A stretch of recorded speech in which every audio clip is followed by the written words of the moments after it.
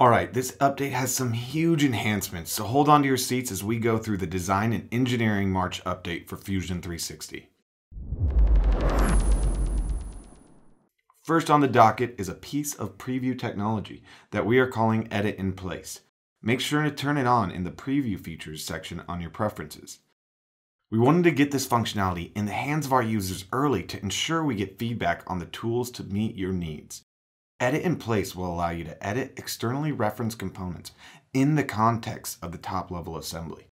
Now, when we choose Edit in Place, the selected components becomes the focus as we edit in context of the larger assembly.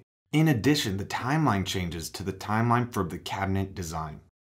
Now, we can project in other entities from other components to use to drive the underlying geometry of this cabinet.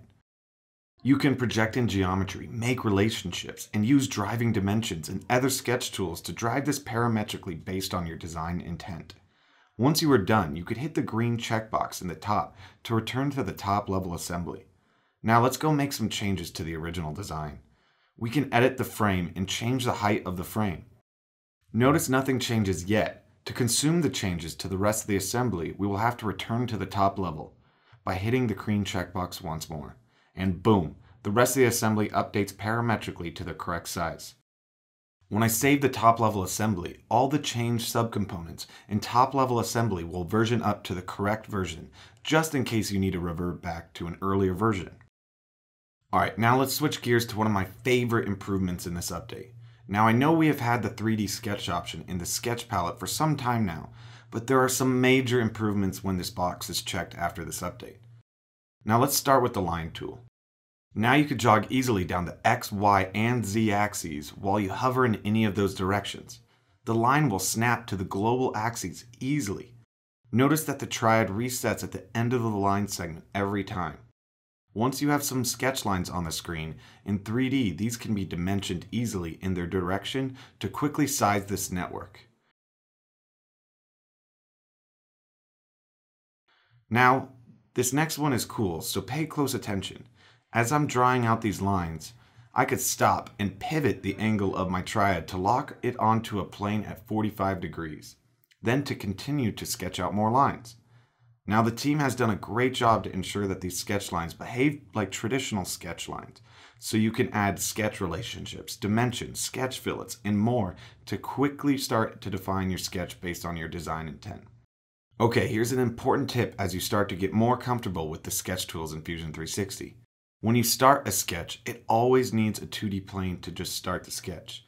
But now that you're in 3D sketch mode, you can switch between planes by clicking on the blue squares near the triad. This will enable you to quickly sketch in different planes within the same sketch. Now we could quickly sketch out a few more profiles in this single sketch. If you can't tell by my voice, I'm extremely excited that we are making great strides with our 3D sketching, but expect more to come soon. If you're a longtime Fusion 360 user, in this update you will notice the joint dialog box has been cleaned up. First, there are now two tabs, one for positioning components and the other for applying motion in your assembly. First, you will always need to select two components, just like before. In this case, we want to align this gear on this sheet metal component. The default joint is to lock it rigidly. Notice we could still flip the alignment and apply an offset if needed. We want to allow this gear to rotate, so we can now flip to the Motion tab and select a revolute joint. So nothing too new so far, but now this is where it gets interesting.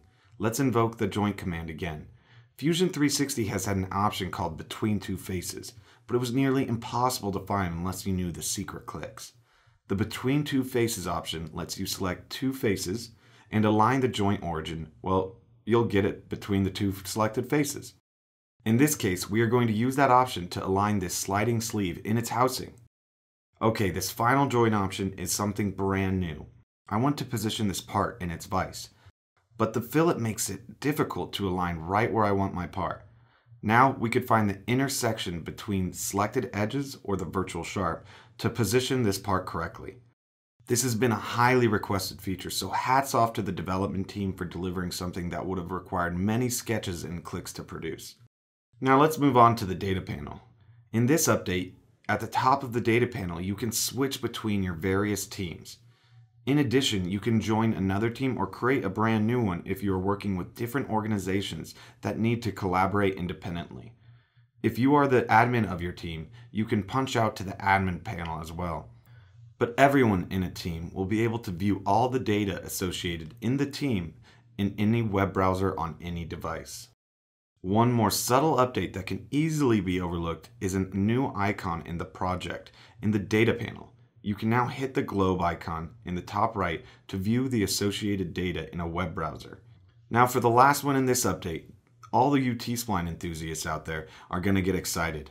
We have added a new command within the T-Spline's environment called straighten. Well, you guessed it, it does exactly what you think it does. It straightens T-Spline vertices, but there are a few options that could be a little tricky. Notice I selected these vertices, but they don't appear to be in a straight line. Well, that is because of the options. The default is to straighten the control box. So let's switch to control box mode, and you will see that they are in fact straight. Now let's switch to the surface points, and notice that this will actually straighten the selected vertices when in curved mode. Finally, you have the option to straighten to a selected line or drive parallel to a line or edge. This will give you a lot more control of your T-Spline's bodies to get cleaner accents in your design. Well, that's it for the design and engineering update. Make sure to check out the description for a link to all of the manufacturing goodies added in this update as well. And also give us a thumbs up and a subscribe, and we will see you for the next Fusion 360 update.